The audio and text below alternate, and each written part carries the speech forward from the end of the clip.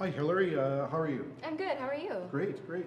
So I'm just wondering, where are we in the process of replicating the artifacts that Jen and Jacob found? So the print is done now, and what we're going to do is excavate them from the printer. So that just means we're going to start a vacuum, remove all the excess powder, and then clean them up. See what the end result is? Exactly, okay, yes. Very cool. So what I'm going to do first is open the lid, Yep.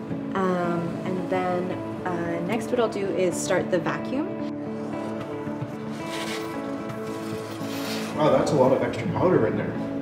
Yeah, the powder has to be deposited all throughout the bed, really, Okay. in layers. But all the extra powder gets vacuumed up and is recycled through the machine for future prints. Oh, that's great. Okay, you can start seeing something coming up out of there. Yeah, so the edge of the shirt is just here. Okay. And then we've got the projectile point, which will be up here, and then the bone needle is going to be right up here in the corner. All right, awesome. Yeah. So this is our sherd here. It's still covered in powder, definitely. and that will get cleaned off just over here. Right. And this is the bone awl. Mm-hmm. This is the projectile point. This is the one that Jen found. Oh, yeah. Awesome. Well, what's the next step? Do we clean them up a little more? Yeah, so we're gonna just move them over here into this chamber, and then we'll use an air gun on them to blow off the excess powder. Okay. Yeah. Great. It was really fun working here in the lab with Hilary, doing the 3D scanning, the printing, and the cleaning of the replicas. It's material culture that archaeologists can use for teaching or curating within their collections. The original artifacts can be repatriated back to First Nations communities or kept safe in storage places such as they have here at Sustainable Archaeology. This instrument, this technology, I'm sure we'll see plenty of new uses in the near future. Hilary was really informative and explained how the whole operation works. 3D printing is becoming more and more popular, and it's something that they're applying to almost everything. They're applying to the medical field, they're applying to construction, they're applying 3D printing to almost everything, including archaeology, which is really cool. So this right here is super glue. Yeah. So what we're gonna do is you can pick up one of the prints. Just go ahead, Jen, and pick up whichever one, and drop the sherd into the glue. Just throw it in. No. Well, don't.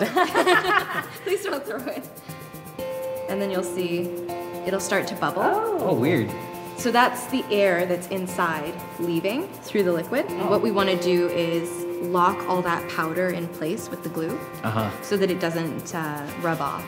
And it's like an actual solid object. You'll see the pot sherds, they have almost like a shine to them because of the glue. Once this sort of stops fizzing so much, we're gonna take it out, and then you're gonna pat it down with some paper towel just so it has a more matte finish. Pull out the pot sherd just carefully with your other, and then, yeah, just give it a shake. Put that down on the paper towel.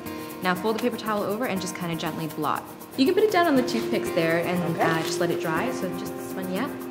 And if you want, you can grab one too and drop it in. For learning purposes and bringing this into schools and educating kids, it's really important. Obviously, you don't want to be bringing in actual artifacts that are going to break. So to be able to bring in the exact replica of something that's been pulled out that's 2,000 years old, I just think it's really incredible, and I love the fact that that's been implemented into archaeology. Hey, I really wouldn't know that this was not real. The dark colors sometimes can be really easy because there's not much of a tint or a hue to it that isn't really black or gray. So it's easier for you guys to make the dark. It's easy to recreate the dark colors. Do you ever get requests from like other organizations or other archaeological sites? Yeah, for sure. We've had people who have requests. They want specific items printed so that they can repatriate things and keep the prints as keepsakes. Yeah, and then we've had people who they come in with that object and they say, this is special to me, I want to have this printed. Well, with that, because this is pretty special because I found it, do I actually get to keep it? Well, we were intending on giving you guys each a print, so you can take really? one. Oh, that's awesome. Yeah. So 2 of the things that I found,